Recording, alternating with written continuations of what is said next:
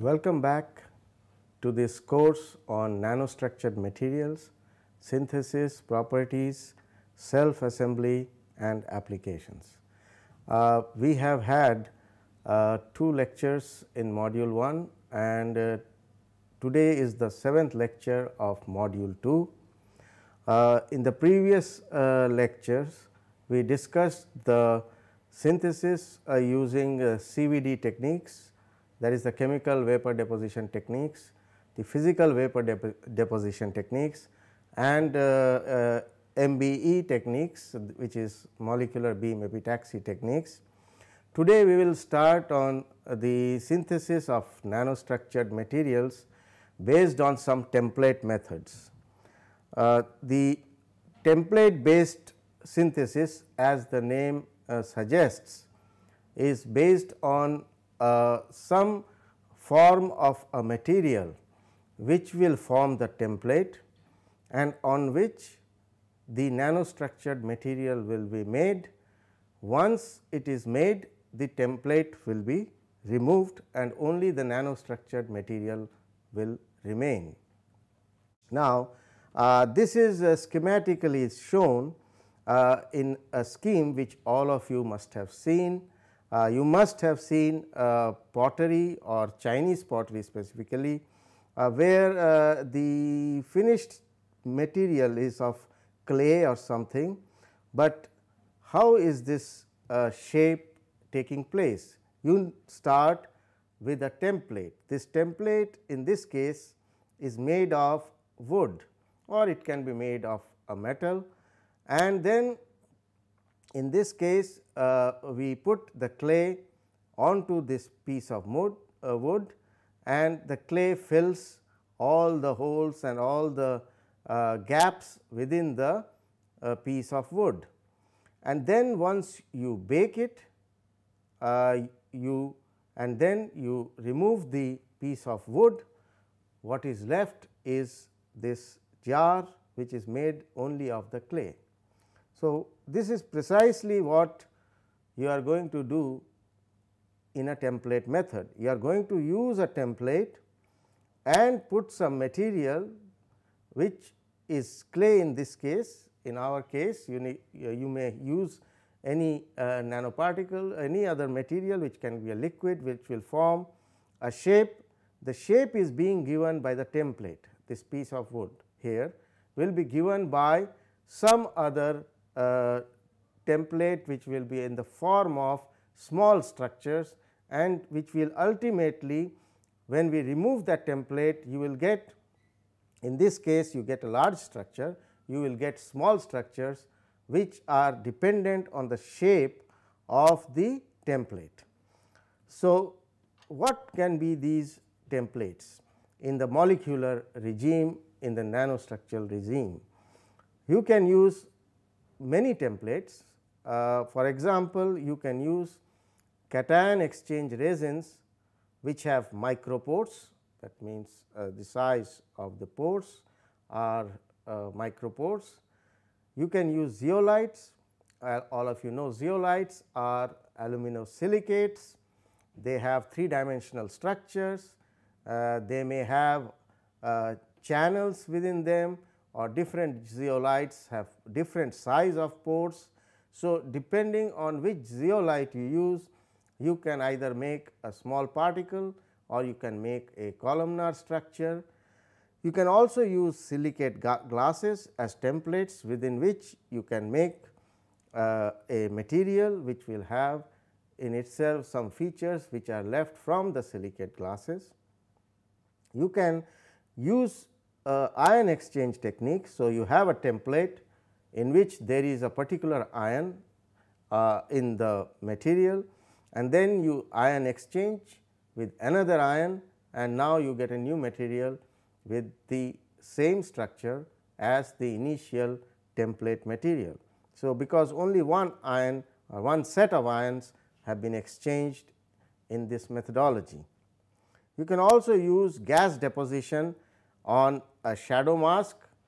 The shadow mask here will act as the template and then this ordering of the gas molecules on this mask will give you the structure that you basically need, and for that you have to design this shadow mask, because according to that the gas deposit will take place and the structure that you need will be formed. So, these are different classes of templates. We discussed cation exchange resins, where cations can be exchanged, zeolites, silicates, and then other ion exchange possibilities. So, there are different types of pores, density of pores possible with different types of template or different type of membrane which are going to act as templates. For example, if you have a polymer, mainly polycarbonates are used for this purpose, where you etch ion tracks, that means you use ions and bombard these polymers, and these ions leave tracks, and these tracks are of the order of 5 to 500 nanometers. These channels or ion tracks as we call, and the density of these pores are of the order of 10 to the power 11 per meter square, and these are randomly arranged pores. You can also have a mica, which is a naturally occurring inorganic material, it is a mineral, and this mica has layered structure, and in this mica you can make this kind of etching to yield channels of 1 to 500 nanometer size, in which again you can have random pores of the order of 10 to the power 10 or 10 to the power 11 pores per meter square. You can also use alumina, which is aluminum oxide Al2O3, and in this alumina you can make channels of the type of 10 to 500 nanometers, and which is the pore diameter, and again you have 10 to the power 11 to 10 to the power 13 pores, but now in this case you can have ordered pores. So, earlier we were talking of random pores, but in the case of alumina and as well as in the case of block copolymers, we can get ordered pores and higher density of ordered pores, and the channel widths will vary from 10 to 500 nanometers in the case of alumina and 10 to 20 nanometers in the case where you are using block copolymers. Basically, block copolymers have two types of polymers, one may be a hydrophobic, the other can be hydrophilic, and they form two types of polymers joined together form a block copolymer, and there also you can create this kind of ion channels of 10 to the power 10 to 20 nanometers thick, which will yield you ordered pores in which you can do synthesis leading to nanostructured materials which are precisely ordered, because the pores in which you are doing the synthesis are precisely ordered. So, you can have random pores or you can have ordered pores, and using these different types of membranes we can yield random nanostructures or ordered nanostructures. So, these are various types of membranes and templates which are used to grow nanowires within these pores.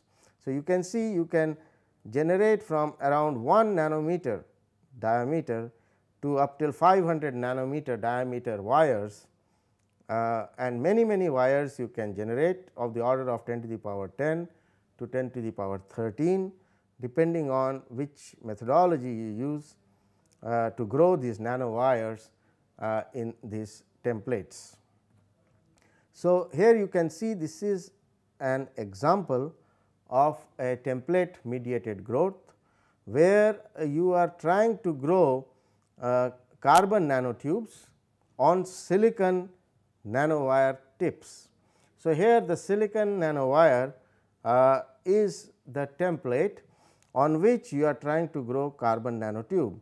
So, the carbon nanotubes are these thin tubes which are growing out of these silicon nanowires. And so, the carbon nanotube is being guided by the silicon nanowire, which has been formed earlier. This is a close up view, where you can see this is the silicon, which has a wider or larger diameter, and on top of that you have this carbon nanotube. The scale here is around 10 nanometer. So, half of this is around 5 nanometer. So, you can think of this is like 5 to 7 nanometer thick carbon nanotube grown on around 15 nanometer thick or 20 nanometer thick silicon nanowires. So, these are very useful techniques. The template based techniques are very useful to prepare nanowires, which are precisely ordered in a particular fashion. To look at these carbon nanotubes more carefully, here is a high resolution transmission electron micrograph.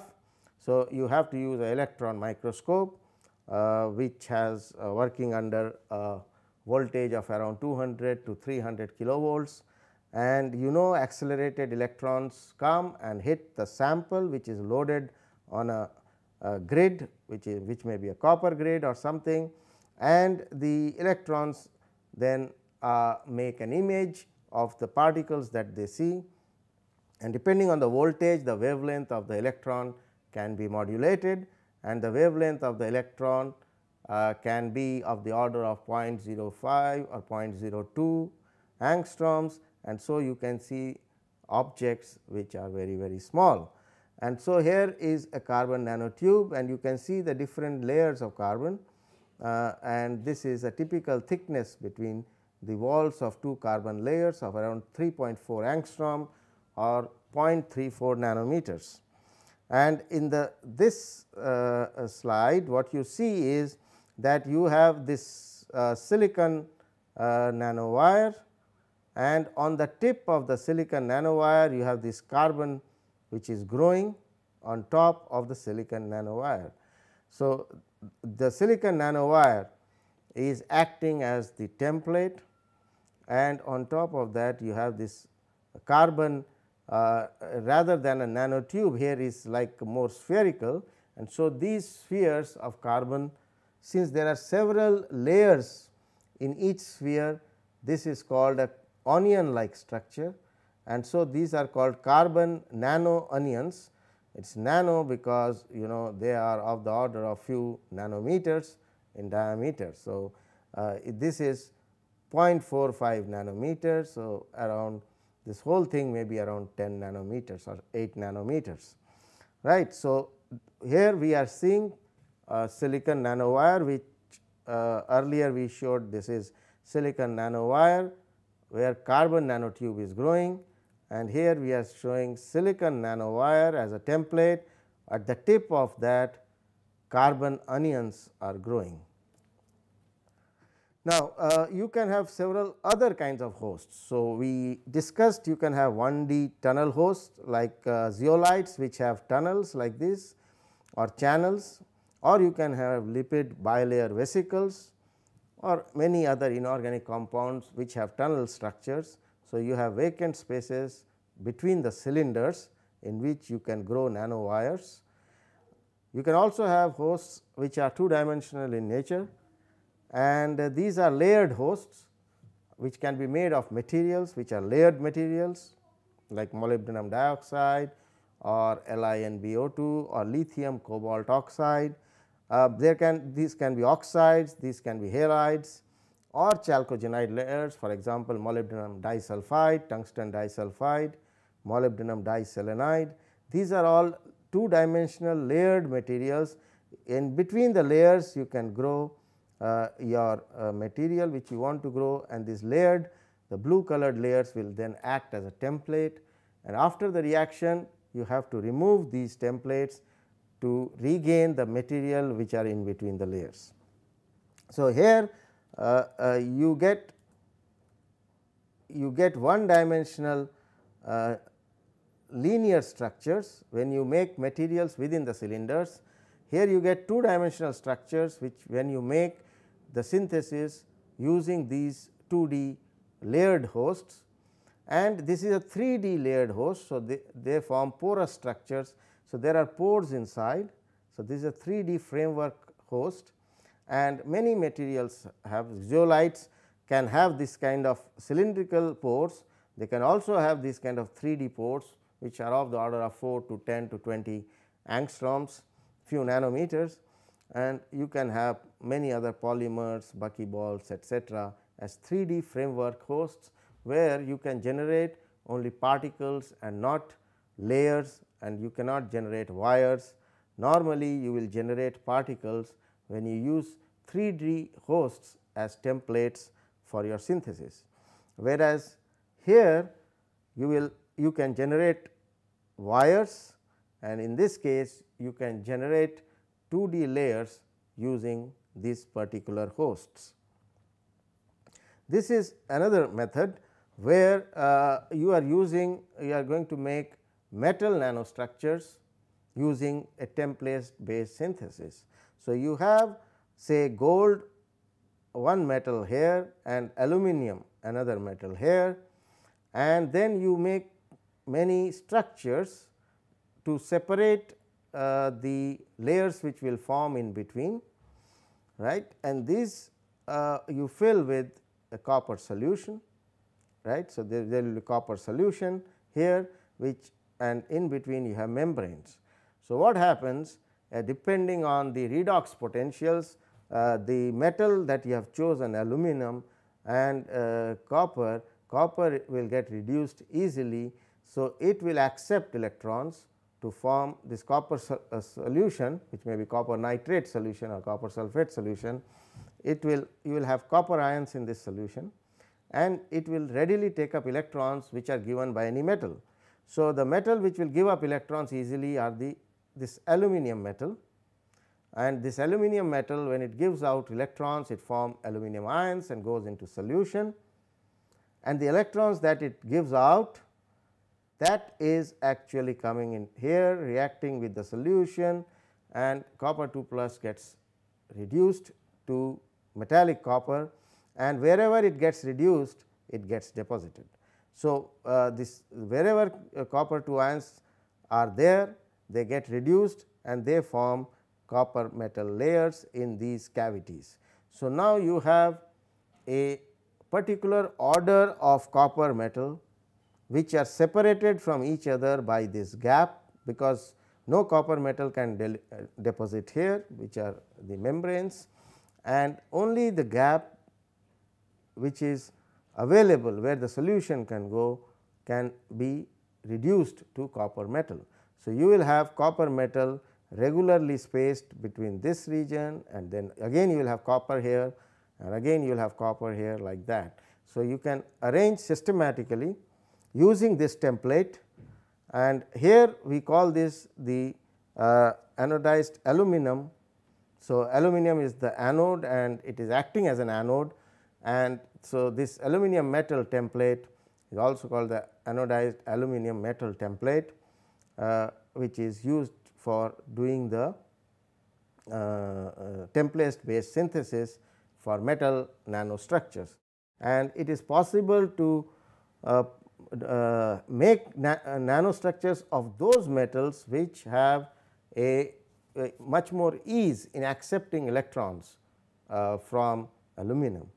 So, they have a higher reduction potential compared to aluminum. Now, what other materials can you make using these template based methods? You can make inorganic materials, you can make organic materials. Inorganic materials like metals, like just now we showed copper metal, we can make gold, silver, we can make organic compounds, we can make polymers or metal organic compounds, like you suppose you have to make a compound of palladium with some organic moiety, which may be a pyridine based or naphthalene based, etc. So, you can make materials of different kinds using the template based synthesis. you can these materials that you are depositing using the help of a template, they may have a wide ranging properties. Some can be insulating, some can be semiconductors or metals or even superconductors, that is those in which the resistance below a certain temperature goes to 0. Such kind of materials are called superconductors, and so you can deposit any kind of material if you choose the right conditions, the right template and the right reaction, whether it is a reduction or some other reaction. So, you can make a wide variety of materials with different properties, and the size of these can vary.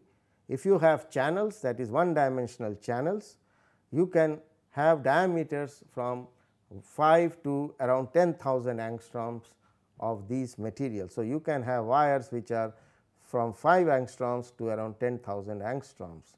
So, which is like 0.5 nanometers to around 1000 nanometers, or which is 1 micron. So, you can have from 0.5 nanometers to 1 micron sized linear arrays of nanostructured materials using templates. If you want to make 2D structures within the interlamellar spaces, so these are the interlamellar space.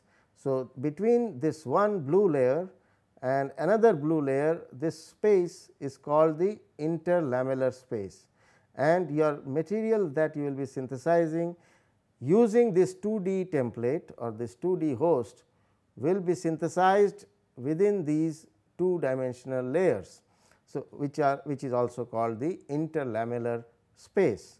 So, in the interlamellar space you can make layers which are of the order of 3 angstroms wide or 3 angstroms long up till 50 angstroms wide and 50 angstroms long. That so, a very large like micron sized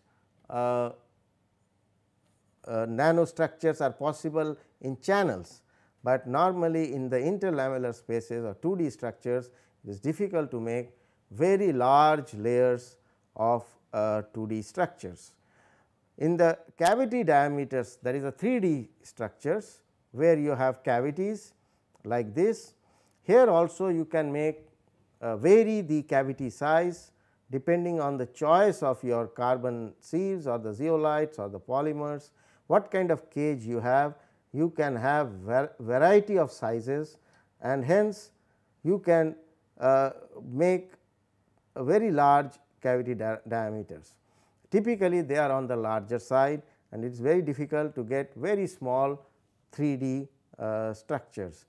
So, depending on the shape of the material, you have some restrictions on the type of size you will get, and in 1D structures you can get very large values, and in again 3D structures you can get very large values. However, for 2D structures or 2D nanostructures made within the interlamellar spaces of the template, you normally get sizes which are of the order of 3 to 50 angstroms. Now, you can also use surfactants as a template. So far we were discussing zeolites or metal oxides or metal chalcogenides, 3 dimensional structures, 2 dimensional structures which are like inorganic, hard inorganic solids, whereas here you can make aggregates of surfactants, and these aggregates form from molecules which normally have a organic long tail with some kind of a ion at the head. So, it is these surfactants are made of a head group which can be like an ammonium group or any other head group with say tri-alkyl group with the nitrogen, which may be charged, or it can be uncharged moiety, and most of the time the head group is polar, much more polar than the tail group.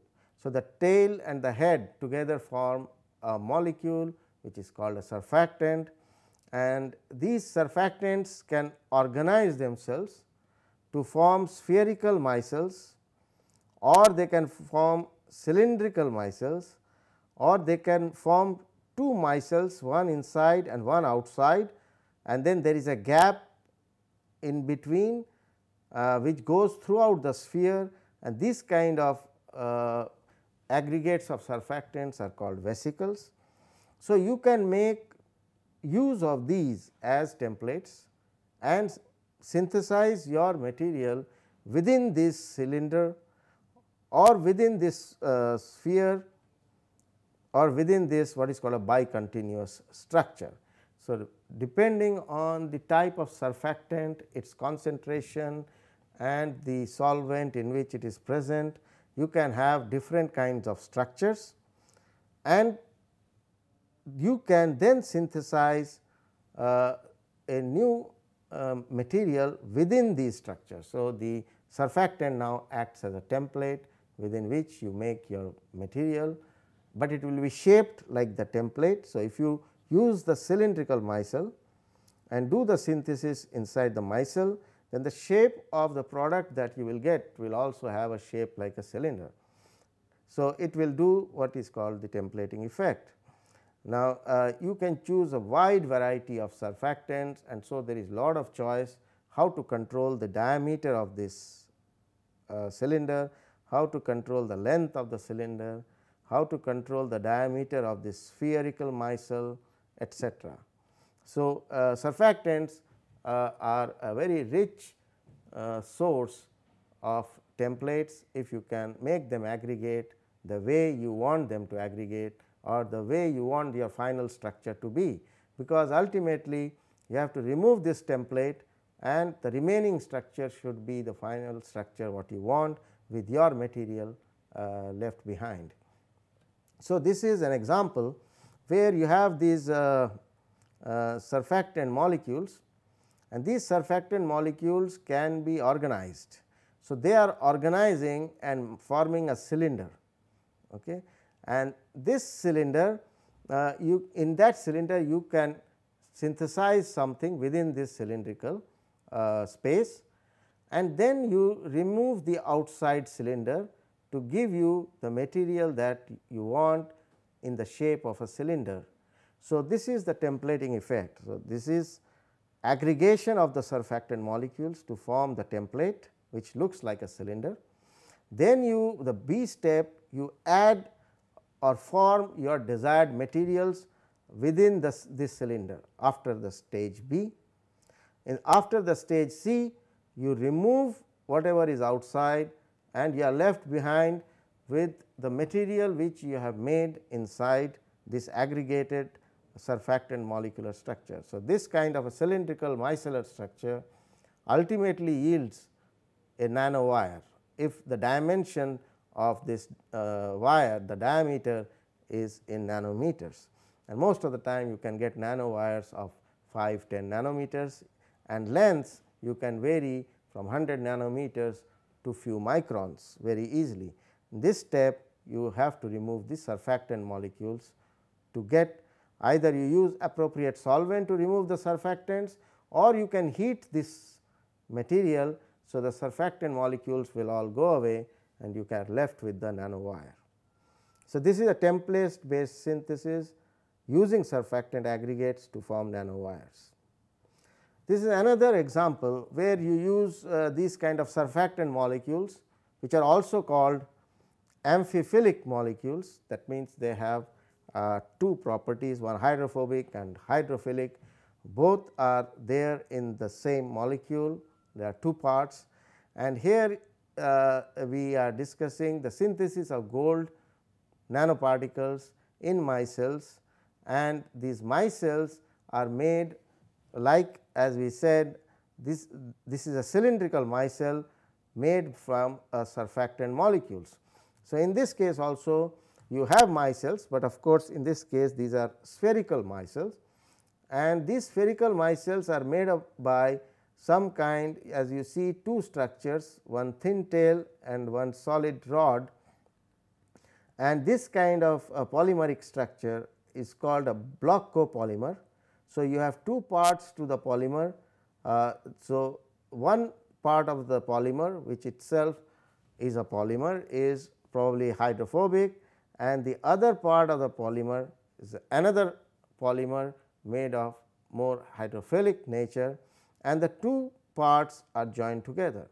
So, this is called a block copolymer, and when these block copolymers arrange themselves like surfactant molecules at a particular concentration to form a micelle, with all the parts of the block copolymer which are alike have come together, and those which are different are also close to each other, but away from these structures. So, when you have this organization of a block copolymer to form a micelle, then you add your metal salt from which you want to make your metal. In this case it is gold particles. So, you have to add gold salt, and this gold salt attaches to one part of the polymer which it likes. So, it attaches to say the more polar part of the block copolymer. So, all the dots as you see are attached to the more polar part of the block copolymer, and then you can do a reduction or treating the core such that you get the nanoparticle at the center, and that is explained more clearly in the next slide, where we discuss. So, what we were discussing is an AB diblock copolymer which is first used to form a micelle using the surfactant like behavior of aggregation, where like form the polar head groups in surfactants come together to form a micelle, and the tails are pointing outwards. In this case, the block copolymer has two parts, a polystyrene part and a 2-vinyl pyridine part. So, the styrene part and 2-vinyl pyridine have different hydrophobicities, and so one of the parts, the 2-vinyl pyridine, which is more polar, that forms the head group and arranges close to itself, and when you add chloroauric acid, which is the starting material to make gold nanoparticles, this chloroauric acid, when you add to this solution of block copolymer, binds selectively to this vinyl pyridine based polymer, and that is the vinyl pyridine part of the polymer is here, and so that is where the gold nanoparticles will the salt of the gold nanoparticle gets attached, and then it is solubilized and then transformed to the metal by reduction. So, when you use a chemical reaction to reduce the gold ions to the metal. So, in this step you finally end up with the gold particle at the center and the block copolymer around it. So, this is a typical synthesis of using a diblock copolymer as a template to make gold nanoparticles. The diblock copolymer appears to function like a surfactant does and forms a micelle, and the auric chloride attaches to the head group and then can be reduced to form the gold nanoparticles at the center of the micelle. Now, another template that people use quite often are what are called nucleopore membranes, nucleopore filters. Basically, it is a filter made of a plastic or a polymer, usually polycarbonate, and which has got holes on it which are few microns in diameter. So, this is typically a nucleopore membrane and can be used as a nucleopore filter. So, how do you create these holes? You expose the membrane to radiation, and that radiation weakens the plastic, and then you add certain chemicals or acid which can remove or make holes in those specific areas which are weakened by the radiation. So, first you weaken the plastic at certain positions depending on the design which you want, where do you want the holes to be created of micron size or sub-micron size, and then once you expose them to radiation in a patterned manner, then you expose them to some chemicals, and the weakened part of the plastic or the polymer which is patterned then will generate these holes which can be used as a nucleopore filter.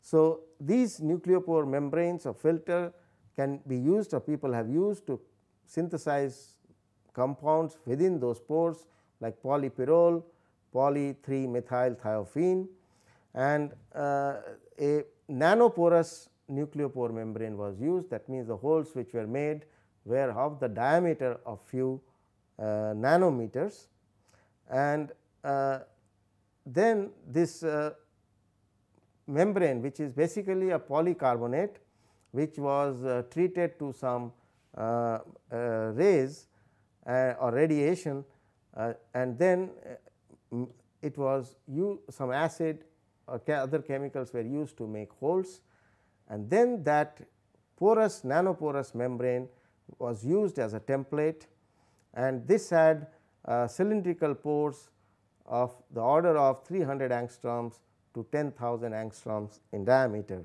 which is 1 micron. So, from some 30 nanometers to 1 micron, that is the diameter of the pores that you can create in these nucleopore membranes, and they are linear cylindrical pores, very much like the case that we discussed earlier.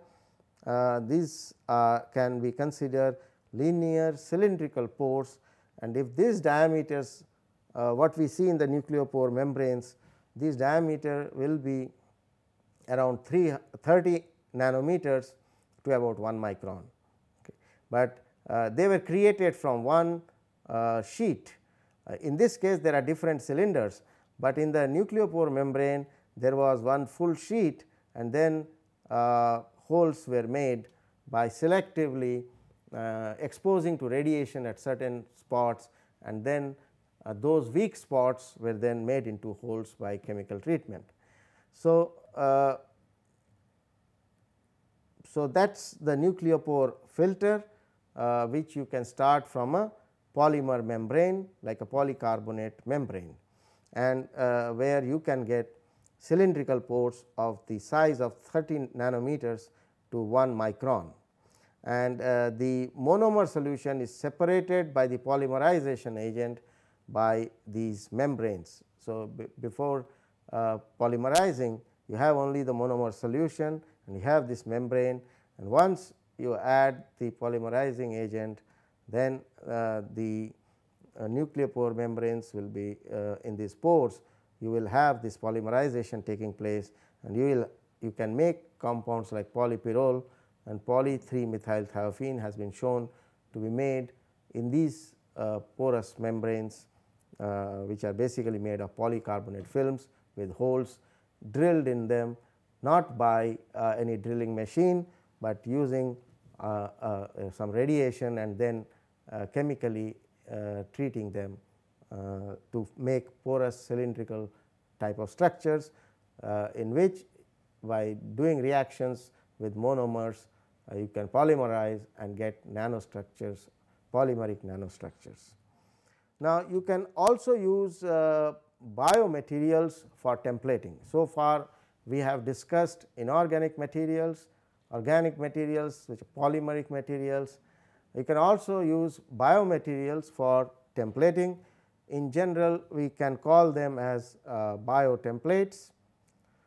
Some of the examples of such biotemplates can be, for example, a bacterial cell surface protein. So, on the surface of a bacterial cell there are several proteins, and these proteins will have some structure which will control the formation of other materials if these are used as templates. You can have small sized nucleic acid compounds which are of the size of nano and micrometer, and they can be thought of or they can be used as templates during the formation of other materials. You can have hollow compartmental like structures in viruses, and then you can use those viruses as biotemplates. So, there are cases where hollow biomolecular compartments in like viruses have been used to synthesize materials within the viruses. So, that is another example of biotemplating. Then we can we come across a term which is called S layers. Basically, from single polypeptides, if you can make many copies, multiple copies of a single polypeptide, then it can form spontaneously highly regular nanoporous lattices. So, you have a polypeptide chain, and that polypeptide chain spontaneously aggregates to form regular superlattices, that is they are ordered in space over a large dimension, and this can be of various symmetries. So, there can be rectangular symmetry, hexagonal patterns of these polypeptides which arrange themselves. So, one single polypeptide makes multiple copies of that, which spontaneously aggregates in some patterned form, and then leaves behind or leaves along with it some nanopores like this, and then you can do synthesis in these nanopores, which are having as the template these polypeptide chains, many numbers of polypeptide chains starting from a single polypeptide. So, in this, if you do synthesis, then it will be called biotemplating, because your template is a biomolecule, it is a polypeptide chain, and hence these are different examples of biotemplating.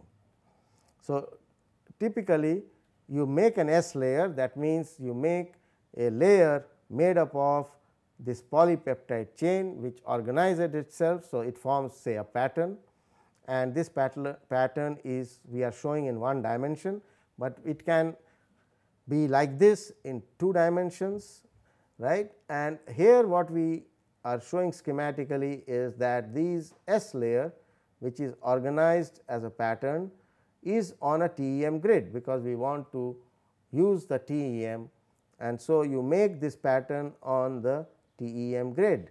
So, once it is on the TEM grid, then you coat this S layer with gold. So, suppose you are able to coat these S layers with gold, because they are these biomolecules are functionalized, and you can have thiol groups, and to the thiol groups you can attach gold. So, suppose you can coat gold on these surfaces. So, all your entire pattern now is covered with gold, but then you want gold in the centers, you want it to be patterned at the center. So, what you do is you can pass electron beam, which is shown here, the electron radiation, and all the gold from here then enters into the cavities in between the gaps between these 2 ordered subunits of the polypeptide chain or the S layer. So, you can have gold particles in these gaps which have like kind of melted and reunited to form droplets on being exposed to an electron beam. So, this is an example of biotemplating. So, you have a S layer pattern based with single polypeptide chains, and you have gold coating on top of them, then you irradiate with electron, and all these gold forms droplets, and they are arranged regularly because this spacing is fixed, and so you can have now a regular pattern of gold nanoparticles made using a biotemplated route. Then you can use magnetotactic bacteria as a biotemplate. What is this magnetotactic bacteria? These are bacteria which are found mainly in the sea, and the word magnetotactic tells you that they have some magnetic property associated with them. So, these are in biology, this is a group of prokaryotes, and they are especially interesting since they orient and migrate along with the Earth's magnetic fields, which is called the geomagnetic field lines. So, that means the bacteria can find out where is the Earth's north pole and the Earth's south pole. So, the magnetic lines of force of the Earth, the bacteria can find out. So, how can it find out? That is because it has got some magnetic particles inside the body. So, this migration of these bacteria based on the Earth's geomagnetism is related to the magnetic structure or the magnetosomes inside these bacteria, and these magnetosomes are nothing but ferric oxide Fe3O4 particles, which are also called magnetite particles, which are bound inside the membrane of these cells, okay, and these are called magnetosomes. So, to explain to you what is a magnetosome or how this happens is, if you consider this to be a cell. So, there is an outer membrane of the cell and there is a cytoplasmic membrane, inside you have the cytoplasm. So, it is known that inside the cytoplasm there are these magnetosomes. So, these are these magnetosomes, and inside the magnetosome you have this Fe3O4, which is magnetic in nature. It will be attracted or interact with magnetic field, and this kind of particles are present within the cell of the bacteria, of the magnetotactic bacteria, and that helps it to guide, to move the bacteria based on the magnetic field of the Earth. Now, this Fe3O4 particle is covered with a membrane which is called the magnetosome membrane. So, here what we show is how does this Fe3O4 form inside the cell. So, what is known today is that the Fe3 plus ions from outside the cell. So, it is in the solution which is outside and can come in through this cell membrane and form Fe2 plus, but the exact mechanism is not known how Fe3 plus comes within the cell wall. From Fe2 plus within the cell, it enters this magnetosome. So, we have pictured the magnetosome like this, where once it comes inside you get ferric oxide which is hydrated. So, all this iron is Fe3 plus, right, and here Fe2 plus is there. So, they together Fe3 plus and Fe2 plus give you Fe3O4. So, ultimately you get a particle which has got Fe3O4 inside. Outside there is a membrane, and the whole thing is called a magnetosome. And so, this magnetosome with Fe3O4 inside the cell, many of these are there, and they control the movement of the bacteria in the presence of a magnetic field, and how the formation, exact formation, how does the ions move inside are still certain questions, but lot of it depends on the pH and other redox behavior in these magnetotactic bacteria. This is a real TM pictures of these bacteria.